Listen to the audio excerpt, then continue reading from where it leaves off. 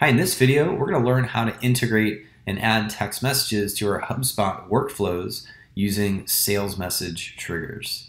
So the first thing we'll need to do is first ensure that we're integrated into HubSpot. So just go to your settings, click on integration, and just make sure that you are connected to HubSpot. Now, on the left, you're going to see triggers.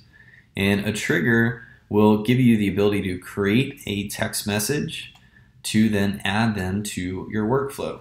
So we'll go ahead and we're just going to create a text message. We're going to select HubSpot, and then from here we want to make sure that we select the phone field that we're actually collecting, where we're storing the contact's phone number. In this case, we're going to choose phone number, and we're going to select here what team member, what phone number we want to send the text message as coming from. So we can select the team member, or if we're using any sort of lead ownership or round robins, we can select send as the HubSpot owner, or we can just send it as coming from the contact. Now again, you can add tags. These are own internal tags. And from here, you're just going to go ahead and actually create your text message. So first name, are you ready to get started with the sales message? Okay. And again, we can add merge fields. We can add any merge field or any field we have in HubSpot, so job title, industry, whatever custom fields you want, you can add them into your text message. So we can create that trigger, and sales message is going to give us this webhook URL. So we're just going to copy that, and now we're going to head over to HubSpot Workflows to set it up. All right, so now that we're in the HubSpot workflow, we're going to add the action, and we're just going to select webhook. So we select a webhook, we're going to select post, and we're going to paste in that trigger URL and save it. And we're pretty much done. Now, the best way to test it is just enroll a contact that you have a phone number on the phone field. So for my example, I'm just going to choose Chris Demo.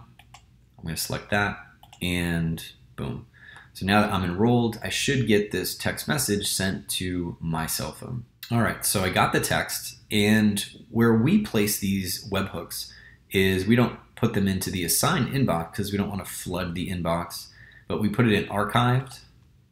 And then if you select outbound, you'll see that outbound text message that was sent right here. Now, if I go back to assigned, and if I actually reply to that text message, we should see that reply come into sales message. And there it is, right? So we got the browser notification.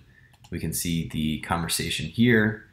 And that's it. So now let me show you from the HubSpot contact record how we can send and receive text. So now from this contact record in HubSpot, you should see a new extension.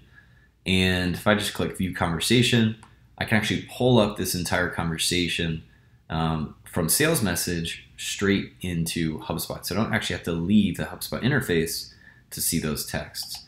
So again, we can insert merge fields. We have canned responses.